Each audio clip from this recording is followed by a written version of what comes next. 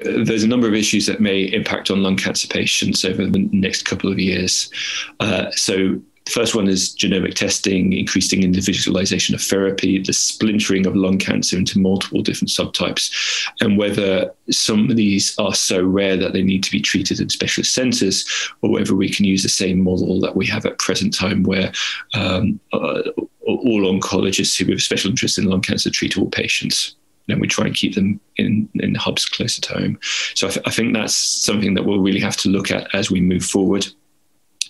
The next issue is going to be a sort of changing demographic, in that traditionally the majority of the patients that we've looked after have been ex-smokers or smokers or ex-smokers.